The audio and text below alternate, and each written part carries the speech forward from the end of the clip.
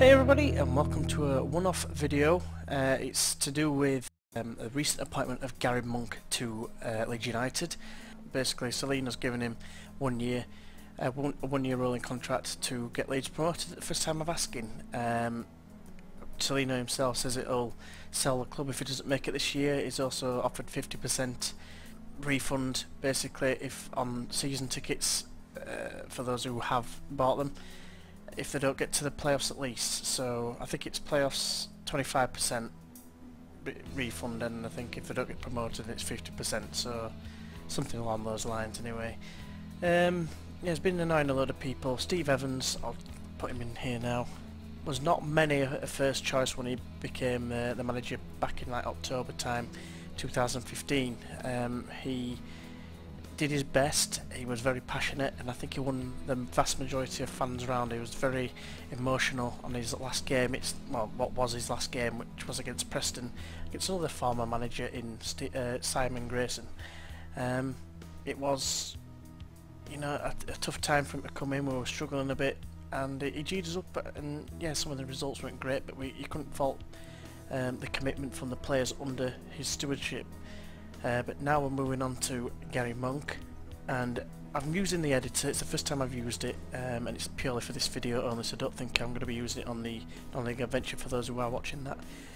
It's purely for like experimental videos. I was encouraged by Bood FM. He said, oh, you know, he did the Man United one when Van Gaal and Mourinho did that comparison video. What I'm going to do is I'm just going to do a year with Garry Monk with a realistic sort of budget if you take into account that Leeds sold Sam Byram in January, and there's still something to do with the Ross McCormack money from Fulham when they bought him a couple of years ago. So what I've done is I've moved forward a year, so it's now 2016, so certain things have happened, and like I've had to take some players off. So if I go to transfer history, these guys have come in. I've since released them automatically. I've moved Tommaso Bianchi to Ascoli because that's where I think he's gone. He was on loan last season. I think he's gone there permanently. He's going.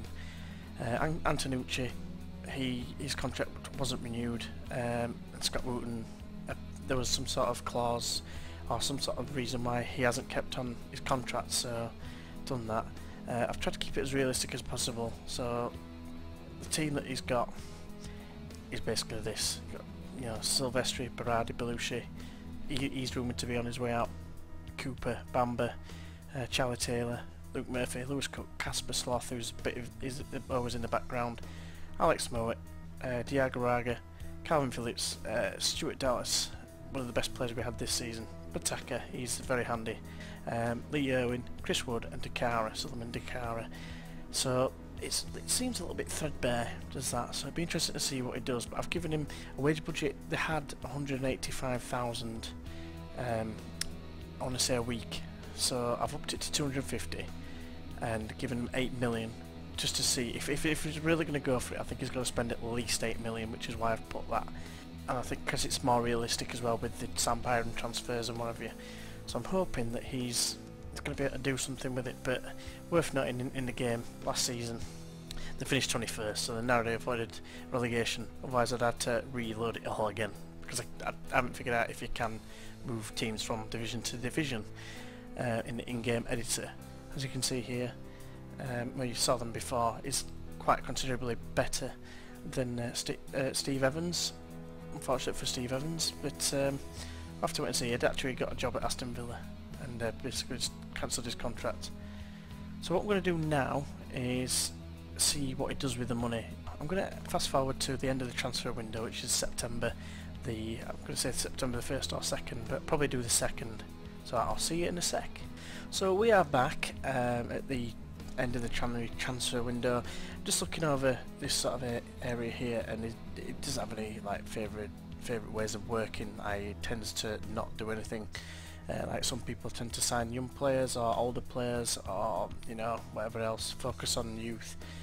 Basically means the same thing. The one thing that it does have is a preferred formation of 4-4-1-1.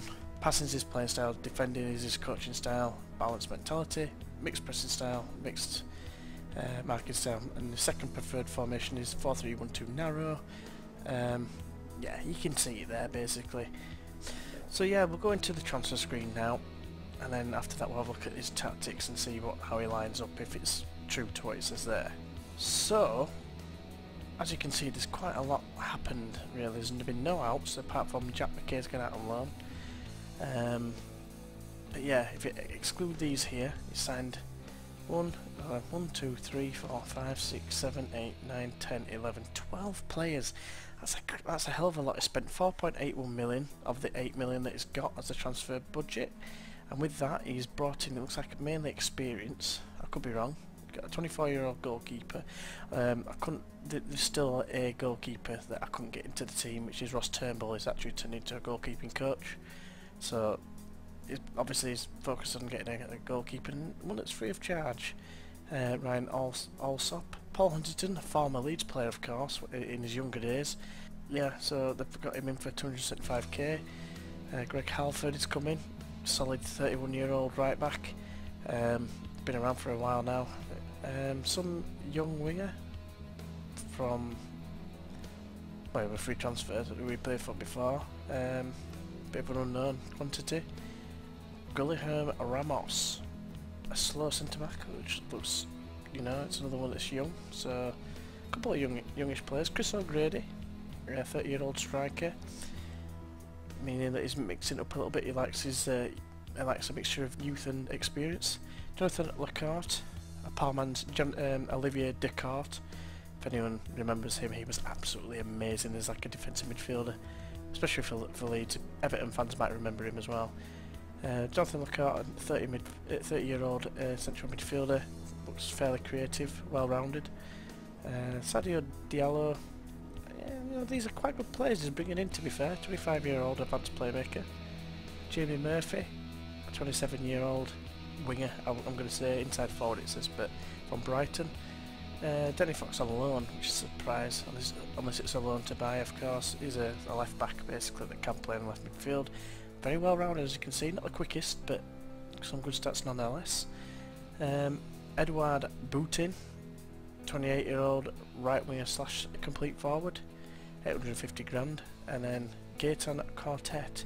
So he's not afraid to go into Europe to buy his players, and he likes. It looks like he's got a good mixture there of you know, the homegrown players and like some foreign talent that we probably do need to mix in with it. You've got to have the right balance, I feel, unless of course like you've made of money like Chelsea or Man City and just throw your money here, there and everywhere. But let's say it looks like he's gone mainly for bargains. Most expensive of 1.5 million. The one from Auxerre, striker, complete forward. You know, not the quickest again, but well-rounded again. So I'll have to wait and see how they fare at the end of the season. I've seen a couple of the results and it's not been amazing. But if I just go to the tactics, yeah. So as it suggests, he likes 4-4-1-1, and that is exactly what he's playing. Silvestri is still the #1 goalkeeper, despite that other keeper coming in, Ryan Alsop. And you've got Halford. Taylor's an existing player, Cooper existing player, Belushi. That's debatable, but Halford, good option at right back. I do like Halford, it's just a shame he's getting on a bit. Yeah, Jamie Murphy is on the left hand side, otherwise it's an existing setup. And then you've got, well, say existing, Sloth hardly ever plays, he should do. Of course, Alex Moore is injured, 2 to 3 months, and Danny Fox is injured. And then Boutin up top, Edouard Boutin, the French striker, complete forward. 5'11".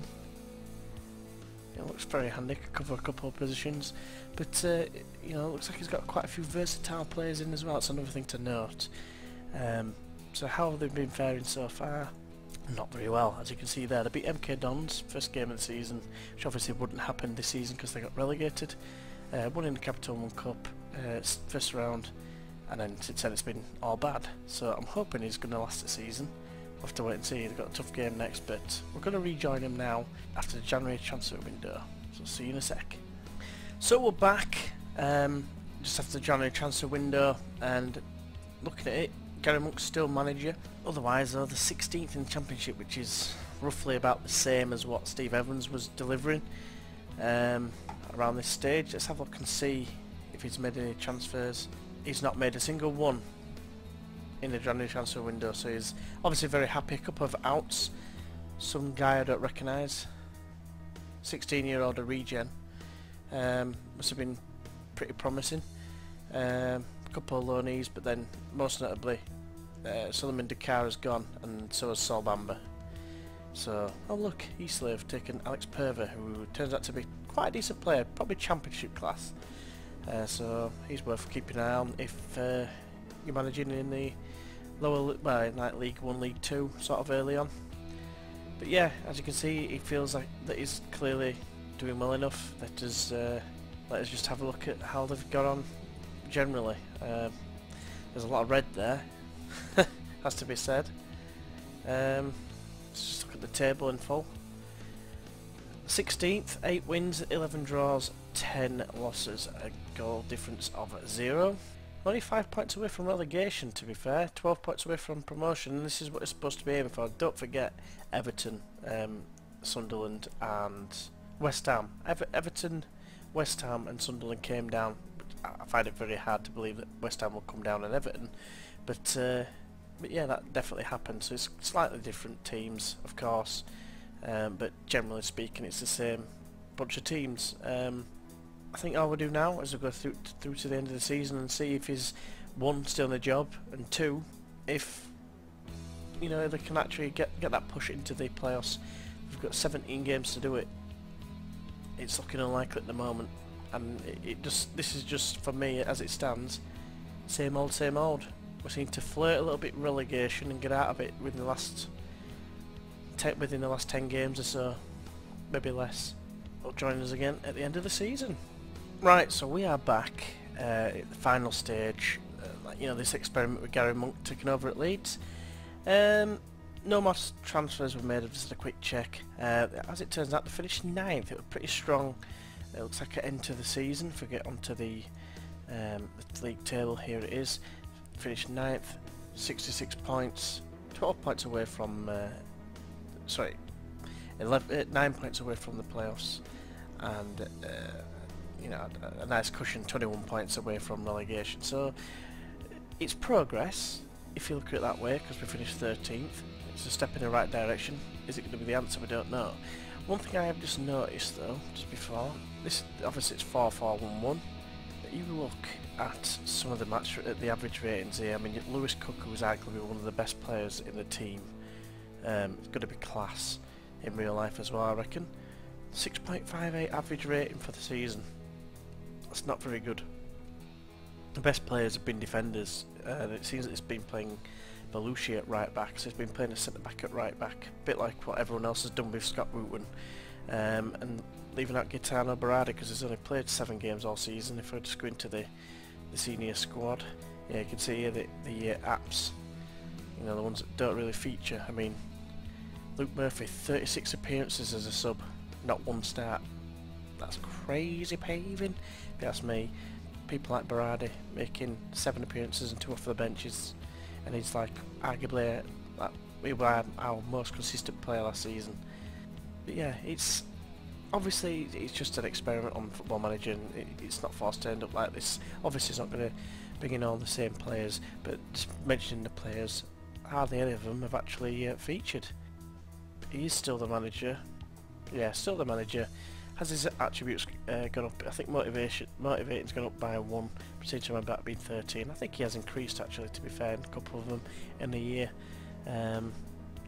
Nothing else with the 10s to or anything like that. But yeah, I suppose it's not really successful in terms of what he's supposed to do. In real life terms, it's progression from a fan's point of view. But in terms of what his target is, which is promotion, which is playoffs at the very least, he's failed. Is it going to be true to life? Hopefully not in my eyes, but I'd take it against relegation or a relegation battle. But this probably would seem with enough success to keep him on for another year. Worth noting that in this game, Salina's actually moved on, the chairman. So under Salina it'll be a completely different story. But yeah, it's going to be an interesting one. One final note before I end the video is I apologise that I'm a little bit quiet. I'll try and boost the volume up if it's not good enough already. People in bed, it's a late night video. As you can tell, it's darkness behind me. But yeah, hopefully I've enjoyed this little bit of an experiment just to see how he fares in one season, and hopefully he'll improve on that and end up, as I just go back into the championship table. Well, they were predicted to finish 18th, but yeah, hopefully he'll be able to improve on that. 17 wins, 15 draws, 14 losses. I think from the second part, in the last 17 games that there was, that's where we were at the last point, 29 games in, 17 games to go, and I believe he'd lost 10, I want to say, which he's lost only 4 more in those last 17 games, which isn't bad. I think he'd drawn 11 and lost 10, it could have been the other way around. So, and they've won the rest, so yeah, I don't think that's a bad return on his first season with us. Well, whether that happens in real life, we'll have to wait and see. Hopefully, like I say, you have enjoyed this experiment. If you have, want to press the like button. If you'd like to see more experiments like this, let us know in the comments below, and if you want me to try and do another one. You know, I know every man and his dog's going to be doing probably Zlatan at Man United, but you know, any others that you think might be worth doing, let us know in the comments. Yeah, and don't forget, I've got the non-league adventure save where I started off at Curzon Ashton, found myself at Eastleigh, and then I'm now in the Premier League. I'm halfway through the first season in the Premier League as this video goes up. Yeah, if you feel like it, go check it out. You might enjoy it. I think you might not, but you know, you never know if you don't try. But yeah, hopefully you've enjoyed it, and hopefully join us for, if I do another one. Like I say, it depends on if people take to this one. Just apologies, it's not as lively as normal because it's late night and gotta be quiet and stuff. But until then, I'll see you then. Bye bye.